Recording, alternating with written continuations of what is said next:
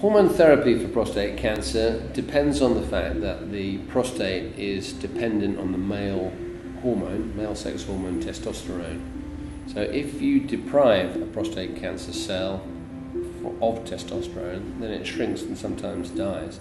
So hormone therapy relies on blocking or removing testosterone stimulation to the prostate, and it results in dramatic improvements in patients' pain and symptoms, and the PSA level plummets down as a result of the regression of the disease. It doesn't cure it, but it often puts it into regression for many, many months, sometimes many